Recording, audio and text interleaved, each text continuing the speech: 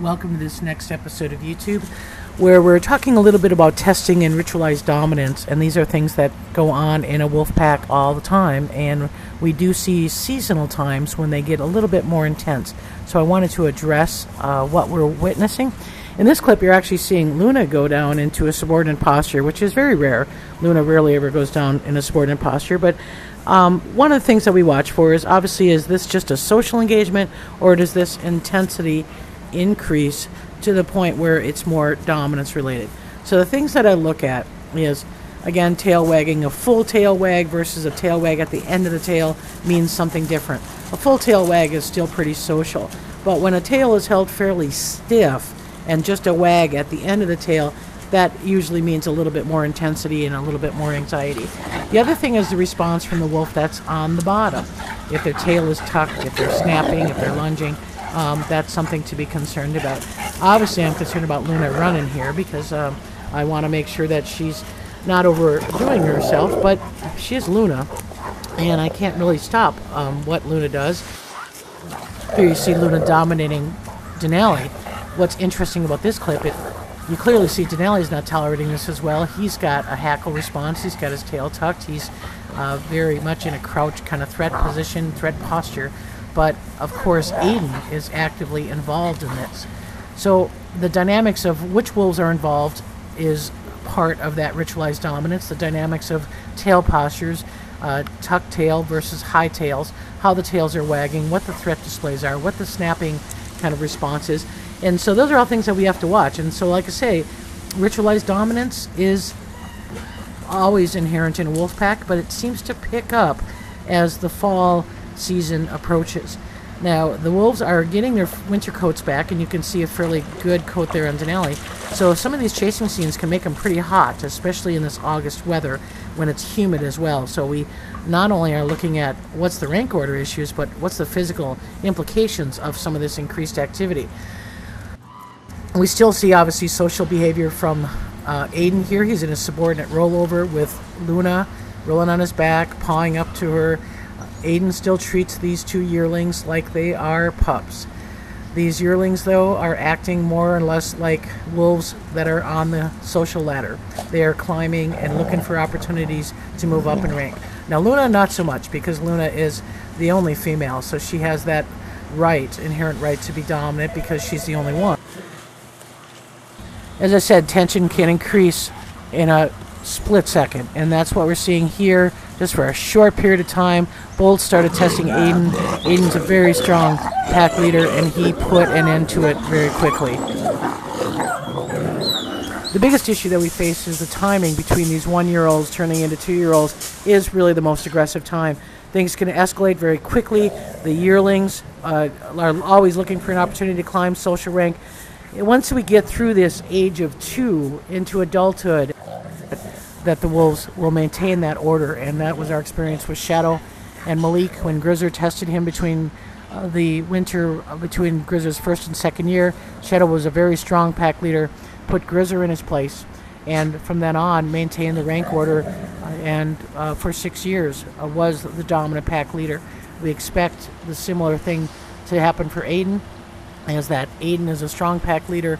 Aidan will clearly have some times when he is putting both Denali and Boltz into lower ranking posture. The question is going to be, where do Boltz and Denali fit within that rank order as far as second and third ranking males? Over in Grizzer's enclosure, we didn't get a lot of footage this week. We were really busy moving around, making a different vestibule configuration for him, cleaning his pond. He chose to lick the bottom of his pond. Lots of minerals and debris and who knows what's under there, but got to clean his pond out, and also get a little excited about some of the construction work. So marking territory was real important for him, but he's doing real well. Also cleaned the retired pond. That's something that we do kind of this late season. We want to obviously keep these ponds going up until late September. And we need to clean out that algae that is inherent during those hot summer days. Now that we're moving into fall, we shouldn't have as much algae growth, so we take this opportunity now to clean them out. We also did a lot of burdock removal. Burdock is a plant that has kind of burrs on it as it matures. the wolves get these burrs stuck in their hair. So we're going to spend a lot more time here in the upcoming weeks pulling a lot of those plants. So we have again some more clips of Shadow with a attempt at howling, but again that older vocal cord just having a little bit of hard time howling. Someone had inquired as to whether this was a paralysis issue with the vocal cords, and we don't believe it is. He has vocal cord capabilities.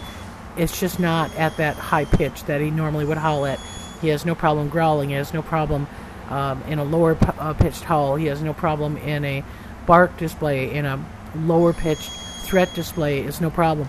It's just these social rally howls that are usually high pitch that are very difficult for him to try to reach that pitch. So again, it's hard to watch, but he is 13, and we know that older wolves do have some issues.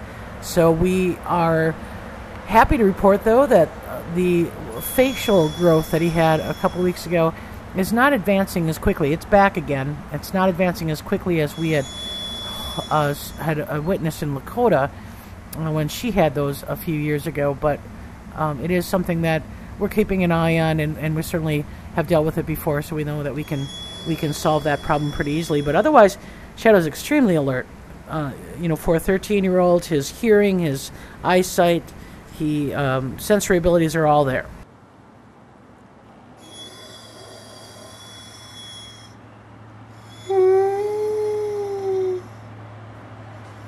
And so I'll allow you to kind of listen in on what's not much for howling, but at least you can maybe howl with him.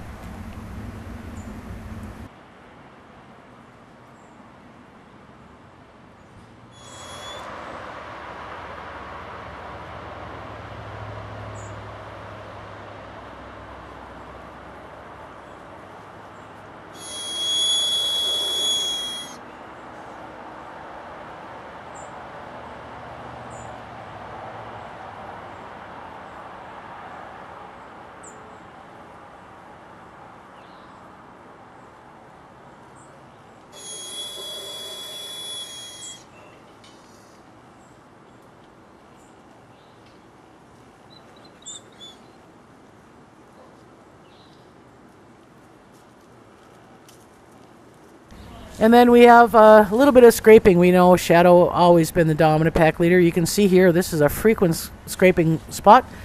He has dug down several inches into the soil, showing status. He's still the leader of this pack, even though his howl's not the greatest anymore. The pack still responds to him. And otherwise, Luna's doing good. Long, tall legs, skinny little body, getting some of that winter coat in. And I did want to, again, address... Denali's getting a little bit of more dominance because that male rank order does have some tension. Aidan and Boltz are, again, working it out, and it's just reminiscent. We've been through this before. Grizzer, between the first and second year, was doing the same thing to Shadow, and Shadow, was a strong pack leader then, as well as being a strong pack leader now. So we have been there before, and we'll keep you posted on any changes, but that's it for this week, and thanks for watching.